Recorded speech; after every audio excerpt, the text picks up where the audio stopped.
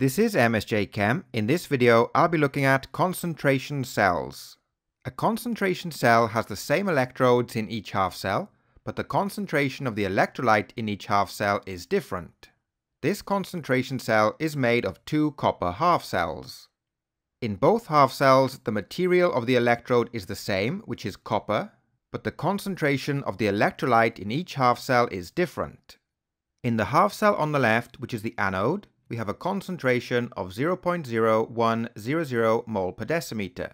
In the half cell on the right, which is the cathode, we have a concentration of 0.100 mole per decimeter.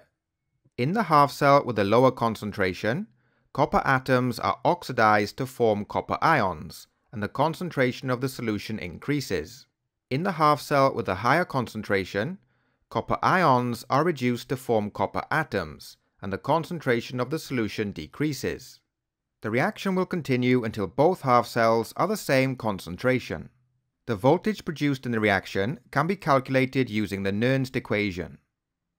We will start by calculating the reaction quotient Q.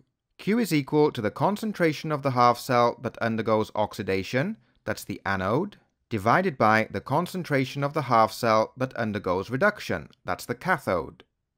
In a concentration cell, the half cell with a lower concentration will undergo oxidation, and the half cell with a higher concentration will undergo reduction. This gives us a value of Q of 0.100. Next, we'll use the Nernst equation to calculate the cell potential. For a concentration cell, the value for the standard electropotential is 0. So when we do the calculation, we get a value for the cell potential of 0.0295 volts.